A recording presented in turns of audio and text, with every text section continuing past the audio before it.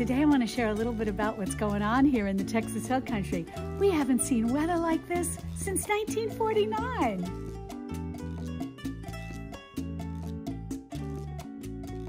Hi sweet friends, I'm Mary and welcome to Mary's Nest, where I teach traditional cooking skills for making nutrient-dense foods like bone broth, ferment, sourdough, and more. So if you enjoy learning about those things, consider subscribing to my channel. And don't forget to click on the little notification bell below. That'll let you know every time I upload a new video. Well, I'm not doing any cooking today because we have no power, but I wanted to share a little bit with you about what's been going on here in the Texas Hill Country. We haven't seen weather like this, apparently to what the weatherman has told us, since 1949. We've had some cold snaps here and there where maybe we had a little ice, but then the next day it was 70 degrees or something like that. But we have had a week long of cold weather. We've been in the single digits. 2 nights ago it was 5 degrees above zero. And I know to a lot of people in other parts of the country, we sound silly, but we're just not used to weather like this. Our normal temperatures in February are usually around 60 degrees. So when it's 5 degrees and then with a wind chill factor that's taking us below zero, it's very unusual. And then it's topped off with ice, then a snowstorm, then more ice, and we're supposed to get more ice. And I think we had ice last night. We're supposed to get more ice and snow tonight. Everything is closed and the roads are impassable. Many roads are closed. And we went 2 days without any power. And now we're sort of on this rolling power thing where sometimes power will come on for like 20 minutes and then it'll go off for hours. And so it's just really been quite an event. But I thought you would get a kick out of seeing my garden. I mean, normally this time of year, we've already got our tomato plants in and things like that, but there's no doing any of that right now. But if you've seen my previous video where I gave you a tour of my garden, when my son was home, I think this was like last spring, but I thought you'd find this amazing to see. I don't know if you can see, this is a tree behind me. This is it's a crepe myrtle, not crepe myrtle, it's the weeping yaupon, and boy is it weeping. It's actually over our table. This is normally a lot higher, like way up to the top of the house, but it's just, if you can see this, it is just laden down with ice. It's so heavy, I don't know if these branches will be able to recover even after the ice melts. It's just been weighted down. Normally, if we did get some ice, it might just be like one day and then everything melts and then the trees just sort of bounce back. But this has been a week like this. So I don't know if these are gonna recover, but here's I'll try to, my sweet husband is recording this with the phone, so I'll try to stay forward so you can hear me. But you may remember my raised beds. Well, everything is just covered. There's the snow. First, we have like this sheet of ice, and then on top of that, we got about 1/2 foot of snow, and then on top of the snow, we got more ice. So you'll see, it's like so hard. Look at that. It's all ice now. It was just sort of this real puffy snow. But all of my, because we can kind of grow here all year long, but not this year. And then my Texas tarragon, you may remember that over there. I mean, it'll come back, because it'll grow up from the bottom, but it's all just been frozen. You can see my peppers maybe over there in the distance. We had picked a whole bunch. When our son was home, he picked a whole bunch before the storm, so that was good. So we've got a bunch of those drying in the kitchen. But yeah, everything, it's just topped with ice, and it's amazing even just walking on it. But I so look forward to once all of this melts, because you're gonna laugh when I tell you this, but so we've got tonight is gonna be rough, tomorrow night is gonna be rough. Finally on Friday, all the precipitation will stop, and the temperature will creep up a little bit on Friday and Saturday, but then by Sunday they're telling us we should be in the 70s. It's hard to believe. And then all this will melt, and then it'll be time to get to working in the garden. I'm really looking forward to sharing some garden videos with you. I have been so inspired by my friend Kay, who, if you've not visited her channel, it's called Late Bloomer, and she's all about gardening. And she's recently moved from California to Tennessee. She's got a beautiful homestead in Tennessee, and she has just really been inspiring me to do even more gardening. So I look forward to really kicking up this garden and growing a lot of things that I can then preserve. We can make ferments together. We can do some canning together. Hopefully we'll have a lot of fun together once all this melts. But the good news is, even, we've struggled with all of this weather. Often here in Central Texas, we do struggle with droughts, especially in the hot summers.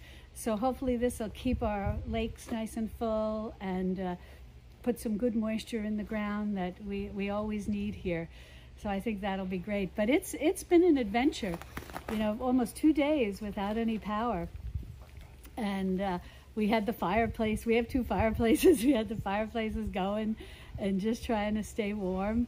And something I have to tell you, that I'll do another video on this, but I have the Prepper Pantry series where I talk about how to be prepared and whatnot, and that I'm glad that I am in that Prepper Pantry mindset, to be prepared. But when things like this happen, and it's so true, because other people have talked about this as well, that when a situation like this presents itself, you learn all of the little holes that are, so to speak, in your preps. And I really saw all the little holes that I had. But one thing I'm so grateful for, that my mother always taught me, make sure you have 5 to 6 wool blankets per person. I grew up in New York, so I grew up back east, and my mother was always very good. She was always prepared. And so I can't say enough about making sure you have some wool blankets if you live in an area where this happens on a regular basis, or even, occasionally, like with us.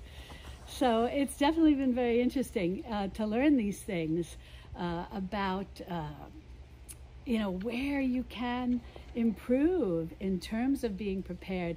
You never know what's going to happen. We could have never anticipated this, but now I know. Now I know we can go into single digits, and we can get a lot of ice, and we can lose power, So I've learned a lot of valuable lessons from this. But it's going to be great when all of this starts to melt. We can get in the garden, start growing things again. I'm really looking forward to, I've got a lot of fun plans. We'll do a lot of ferments. I know a lot of you have been asking me about more ferments. We're definitely going to do that, and definitely do canning. And so we'll have a lot of fun. And I wanted to let you know that, yes, so many of you have emailed me. I think there's just been this real resurgence of interest in rye bread.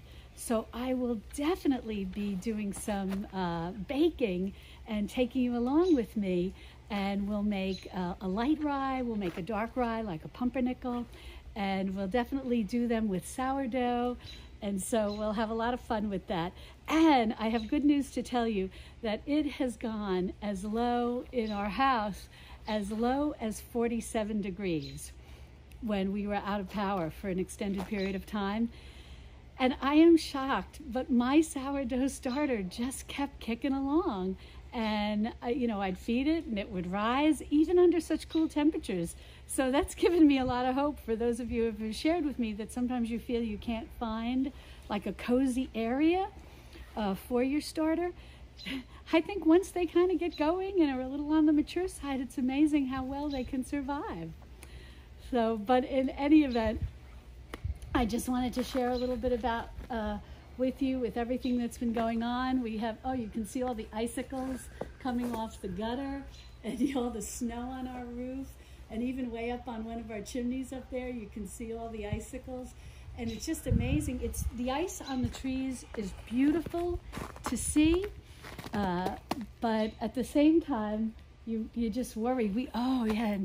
And in the front of the house, we had a lot of branches come down, but we had a wonderful neighbor who helped my husband with the saw to get some that were, like dangling, and especially over our roof. So it's so nice. We live in such a lovely community, and everybody really bands together and helps each other, and that's just so precious, to us. It's really priceless. But we had a lot of branches down, so the fellas had to take care of that, and especially the ones over the roof, so we feel a little safer.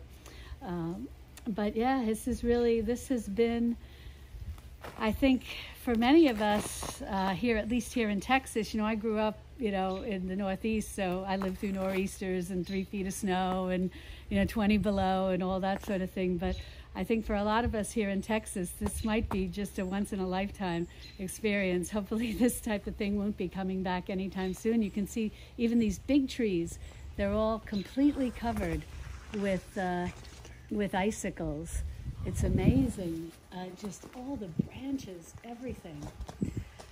But in any event, looking around, I just get, I'm just in awe of it all. But in any event, I just wanted to come on and share all of this with you. And I look forward to getting back in the kitchen once I have power, and we'll start cooking again. But in the meantime, if you're working on being prepared and you want a series of videos, I have a playlist all about how to be prepared in terms of prepping your pantry with real food. You don't have to worry about buying any unusual things, just real food that you can get at your grocery store, and how to do it on $5 a week. So be sure to click on this video over here, and I've got the whole playlist, storage ideas, when to use silica gel packs, when to use oxygen absorbers. I cover all of it. And I'll see you over there in my warm, hopefully, Texas Hill Country kitchen. Love and God bless.